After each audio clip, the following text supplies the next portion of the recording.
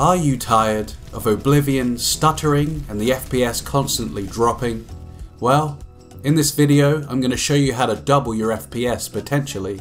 I went from 40 to over 100 just with this one simple tip. So, if you follow me, I'll show you exactly how to get this and go back to just chilling and playing this buggy mess. Please enjoy.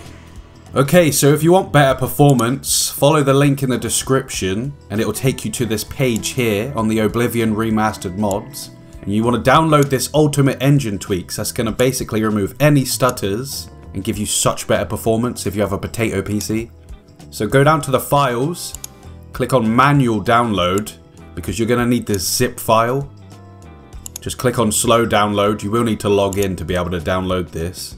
So what you want to do is open on up this zip folder and extract the engine mod tweak to wherever, desktop or downloads, and then find out where your game's downloaded to. Mine's in documents and my games because I'm using Xbox Pass.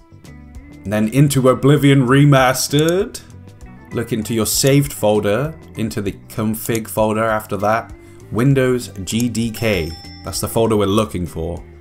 Then drag the engine file into this folder and click replace file. After that you can just close it, it's absolutely fine. Won't need this anymore. You might get a warning message that says you don't have the minimum requirements to play, but I am playing on a 3080 with an i7 processor and I'm still getting over 100 FPS. I'm also playing on high, 420 blaze. Yeah, let me know in the comments how much FPS you're getting now compared to when you started this tutorial. And check me out if you want to see me play some mods.